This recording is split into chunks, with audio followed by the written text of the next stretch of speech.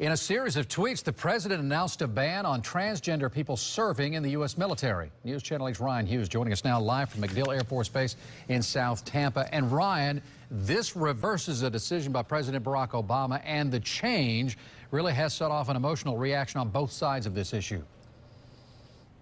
It certainly has. Good evening to you, Keith. President Barack Obama, he pushed for a big change in these policies, and now a big step back. It'll certainly affect members here at MacDill Air Force Base and elsewhere around the world.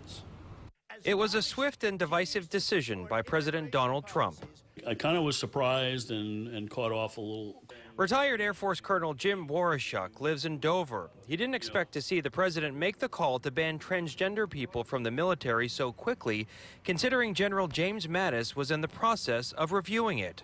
On Twitter, the president wrote in part, "Please be advised the United States government will not accept or allow transgender individuals to serve in any capacity in the U.S. military." He cited medical costs and the disruptions. Warashuk welcomes it from an operational standpoint.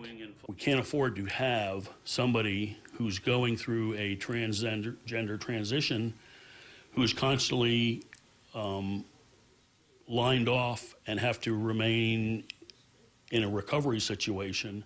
It is blatant discrimination.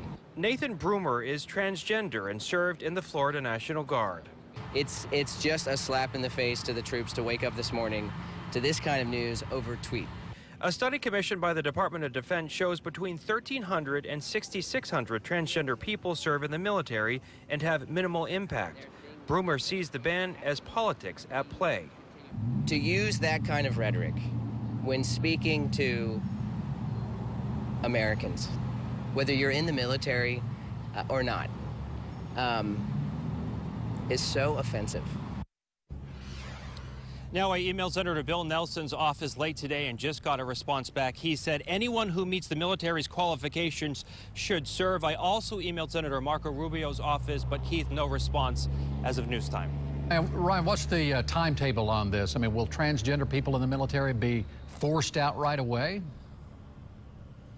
Well, at a press conference late today, Press Secretary Sarah Huckabee Sanders said that's still being worked out by the Department of Defense and the White House. Keith? Ryan Hughes live in South Tampa. Thank you. So what do you think about the president's decision to ban military members from serving? You can share your thoughts right now on our Facebook page or download our News Channel 8 app and weigh in on the homepage.